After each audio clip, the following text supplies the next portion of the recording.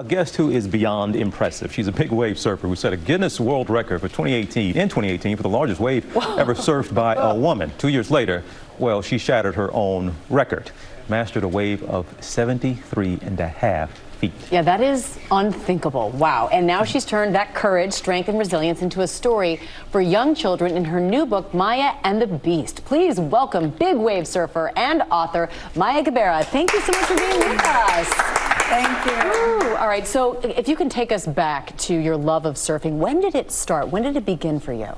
Oh, I was 13. I got introduced by a boyfriend in my school and all my friends, and they were fully addicted to surfing, so I was going to the beach with them all the time, and I sat on the sand, and that just felt like, you know, the wrong thing to do because they were having so much fun in the water, and there I was just hanging out and getting a tan, and that was not for me. So, but also, you know, 14-year-old boys and 13-year-old boys, they don't want to take a go and teach them how to surf. So I had to find myself a surf school in my local beach, and that's how I learned. And then after, I joined them in the lineup. And you beat them probably. Yes, and now I surf bigger waves than that. Yeah, of course you do. And look, to that point, you didn't. I mean, you have this respect and world renowned in a lot of ways now, but initially, and even maybe even a decade ago, you didn't get that respect, and you had that near-death experience, I think it's fair to call it, in 2013, to where some criticized you for not being prepared, whereas a guy who would have done that, they said, wow, he's so brave.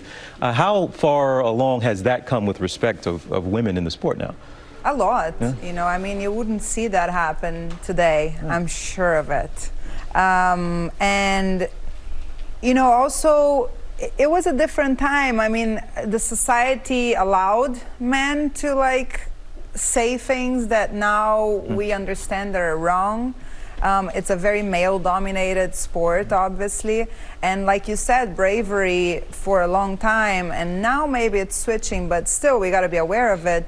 Bravery is a very big quality if attached to a man. But for a woman, you know, people will rather put that to the side and criticize. They'll say it's risky, yes, instead exactly. of brave, right? Why are you there? You know, it's too risky. You may die. Whether, you know, for man, it becomes this this good, you know, good thing to have, which is to be brave and to go out and do the unthinkable and push the limits. And when women do that, I feel like society feels like they have to protect them. Mm-hmm. Well. and you're changing the narrative, and you're doing it targeting young children so that they can see, and young girls, I'm sure especially, that courage is something to be celebrated. So tell us about your book and why you wanted to write it and who you wanted to reach. Ooh, I want to reach all kids, you know. I mean, 4 to 8 years old is the idea, but I think it can go older. I was walking in the middle of the pandemic in one of the forests that I walk a lot with my dogs around my home in Nazareth, Portugal, and the first thing that came to my mind was the title, and I thought, you know, what a better time to do it. Now, in the middle of this crazy world, I'm not going anywhere, so I might as well just sit and accomplish some goals that, you know, maybe I wouldn't have time if I was so focused on surfing and big wave surfing. And it was a wonderful experience. I mean, it was very challenging to put my emotions and the challenges I've been through and the lessons I wanted to come across to kids in their language, and how, like, to simplify everything but still make it an impact and come across to them with the messages of resilience, of finding your passion, of listening to your inner voice, which I bring it here with the shell interaction.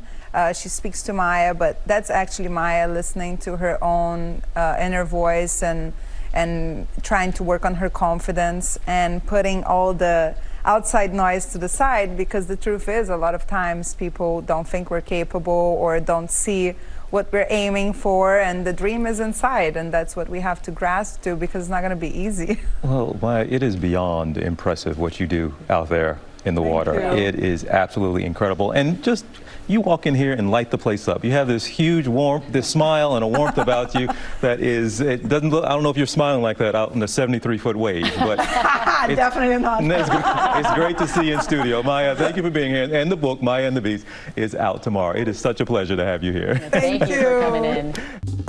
Well, hey there. there, GMA fans. Robin Roberts here. Thanks for checking out our YouTube channel. Lots of great stuff here. So go on, click the subscribe button right over here to get more of awesome videos and content from GMA every day, anytime. We thank you for watching, and we'll see you in the morning on GMA.